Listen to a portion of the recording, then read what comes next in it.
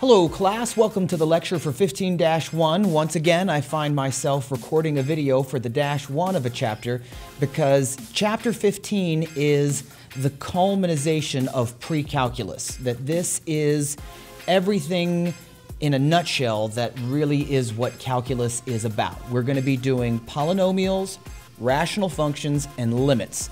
And you've seen parts of these all before. You've probably done a fair bit with rational functions and polynomials. But this is the culmination of everything. This is where everything comes together, and this is the most... We're doing calculus a lot in this chapter. We're building to be doing calculus. This is the most calculus-like chapter of the entire book, and we get into a lot of things. So this chapter is going to be quite long, the longest of the whole year, and I'm going to need to break it up for you in quite a few lectures. So, first of all, before you even begin the -1 stuff, I need to remind you of a lot of things that you should already know. There are quite a few things that you have forgotten from Algebra 2 that you cannot forget. Most people choke in calculus, not on calculus, but on algebra. So you've got to keep year over year, and our school system with its long summers and non-cumulative exams really doesn't help you keep stuff. And I know you don't believe me, but you must recall what you did in Algebra 2. So I'm going to go over it quickly, but you've got to summon it back up, and you might have to go watch some other videos if you've forgotten things. So the vocabulary that you need to have in your mind for this is pretty extensive. So if any of the words on this page are not making sense to you, you might want to get out a pencil and write some of these down. So there are all the words that start, or end rather, with nominal. And so mono is a prefix meaning alone. There's a good vocabulary tidbit for you to keep for English. And so a monomial is an expression that is alone. So that could be something like 3x squared or half x cubed or things like that. It's all by itself. Now you look at this and you say, oh, there's two things there and an exponent. No. In math, whenever things are being multiplied, they count as one. That's why there's no symbol. That we could write it like that, but most of the time in math, there's just no symbol. We're just saying this is one thing. A binomial, which is the prefix meaning 2, is when you have 3x squared plus 2, or half x cubed plus 3x squared.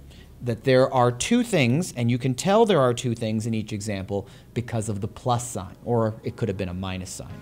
A trinomial would have 3 parts, like a tricycle is 3, and poly is just a prefix meaning many. So when we string together a bunch of these, it's a polynomial. Now, technically in math, you could have horrible things like pi x to the -3 plus x to the e. That should be, you would think, would count as a polynomial. A polynomial is the sum of power functions. That's a power function. That's a power function. It should be a polynomial. But what we are going to do to be nice to ourselves, and this is sort of historical math reasons, is that we are going to have rigidly defined polynomials as having integer coefficients, and having natural number only exponents. So that means no negative exponents, no fractional exponents, no decimal exponents, and only positive and negative numbers as the coefficients in front of those. So 3x squared is cool, pi x squared is not, x to the 172 is cool, x to the e is not. So this is the sort of rigid definition of polynomials that we're going to be operating out of this chapter. Next, we've got function notation. You should have been familiar with this since chapter 0, and we're going to be using it a lot, so don't get it twisted. We need to be able to say what is f at 0, what is f at 3, that kind of use of function notation, and then you really have to be able to tell the difference between f of 0 and f of x equals 0 when we are looking for zeros or solutions to a polynomial function, we want to know when the y is equal to 0. So if I've got some polynomial that looks like this, and I'm asking you for the zeros or for the solutions, I'm asking for the x-coordinates when the y is equal to 0, that there's some places where it crosses the x-axis, x-intercepts. Those are what solutions are, and when they say find the zeros of the polynomial, that's what they're talking about. When we talk about coefficients, the most important one, the one that we're going to care the most about, is the one that's out front. So 3x squared plus 4x plus 9, that this 3 out in the front is what is called the leading coefficient. And of course, because it's a math book, they're going to try to trick you, and they'll write it as -9 minus 4x plus 3x squared. And you have to not get confused and say, ah, you didn't fool me. This guy is the one with the biggest exponent, and then this 3, therefore, is the leading coefficient. This is different than, this is the opposite of the constant term, which is the one that comes last, that this one with no x on it could be listed first if things are put out of order, but it's the one where there are no x parts to it. You could write, if you were pedantic, x to the 0, but it is the constant term because x to the 0 is 1. And those are the ones that will then tell you the y-intercept here. I know, without knowing anything else about this function, this 3x squared one here, that it's going to look something like this, that there's going to be somewhere up here at 0, 9, that's going to be my y-intercept, and presumably there are no x-intercepts. But this one, I can tell that because when I have 3x squared plus 4x plus 9, if I plug in 0, well, 3 times 0 squared plus 4 times 0 plus 9 is definitely just going to equal 9. So finding the y-intercept is a nice snap. A rational function is when we take two polynomials and stack them on top of each other. So you might make some new function h of x made out of a polynomial on top of another polynomial, and that would be a rational function. So we'll get more into that as it comes up, but that's just hopefully a reminder of something you've seen before. And when we talk about polynomials, whether they're stacked on top of each other or not, they have a degree. Degree just means highest exponent, which is the biggest. So if they give it to you and they're tricky and they say that f of x equals x cubed plus x to the 5th, they're tricking you, and the highest degree is still that 5, whether they wrote it in order or not. I would prefer if you wrote your answers in order. That makes it a lot better, but they will try to trick you, so look out for that. And some of these have names, is that if we have x to the 0, then that is a constant function. If we have x to the 1, that's going to be a linear function. X squared is our old friend, the quadratic. And, you know, that name is just so stupid. It's a 2 exponent, but we've got a Latin word with the root 4 in it, kind of like how December means 10. And then we've got the much more sensible cubic function with a 3, and the quartic function with a 4, quartic, and even, you don't need to know this, the quintic. That's just me showing off. All right.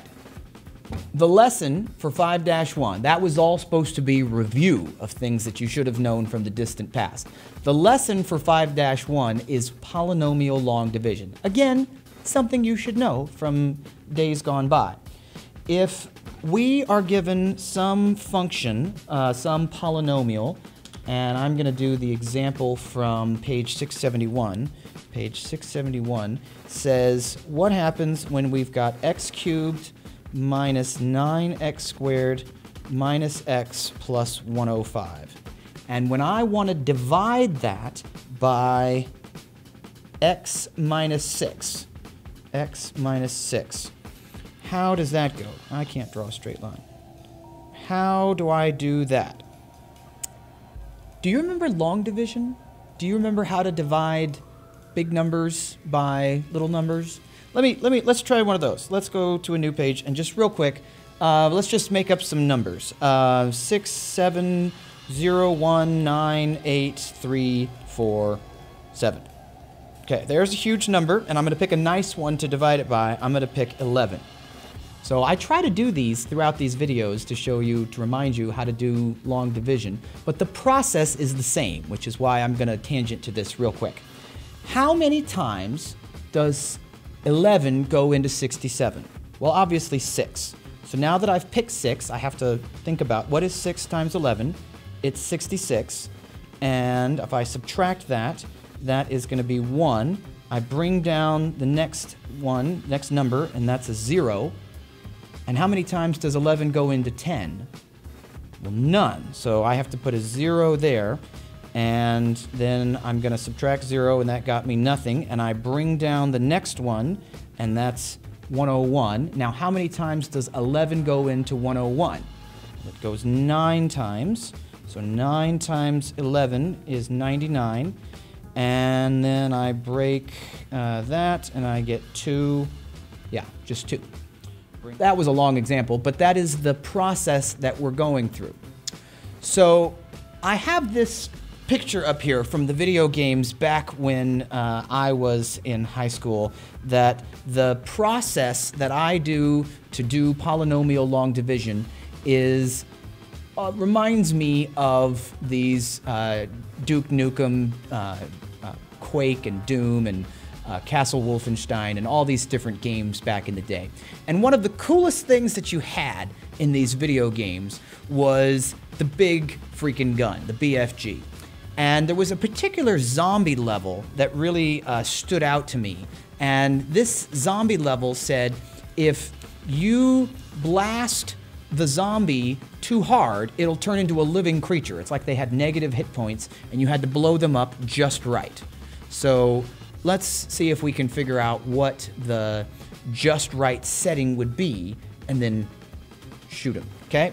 So what you've got to think about here is the battle that we're facing at every point in polynomial long division is to say, how high do I need to turn up my x gun to blow away this x cubed? If I want to shoot it just right so that it gets to 0, I need to turn this all the way up to x squared. Think about that. If I multiply x squared by x, I'll get x cubed, which is exactly what I need. So I have to now that I've picked that, now I have to multiply both parts. So that's going to be x cubed minus 6x squared. Okay? So now that I've done that, I subtract. I multiplied, and then I subtract. And I purposely picked it so the first one would cancel. That goes away. And now negative 9 minus negative 6 is negative 3x squared. And I bring the next one down. Okay? Now again, same gun battle. What do I multiply x by? But now I'm trying to go after this guy. Now I'm trying to get the negative 3. So if I multiply x by negative 3x, I will get negative 3x squared. But I have to live with all the little fallout here of what else is going to happen. There's also going to be a positive 18x made. And then I subtract that. And so the first one canceled. That's what we wanted. Negative x minus 18x is negative 19x. And I bring down the next guy, 105. And so I need to multiply by 19. That's going to be, or negative 19. Negative 19 is going to get me negative 19x. And 19 times 6 is 4, carry the 5, 11. So that's minus 114. And now I subtract that term. So then minus 105, just to get the number, is 9. So then that is negative 9 is my remainder. All right, so hopefully that reminder there on how to do polynomial long division will make you appreciate when we find the faster way next time called synthetic division.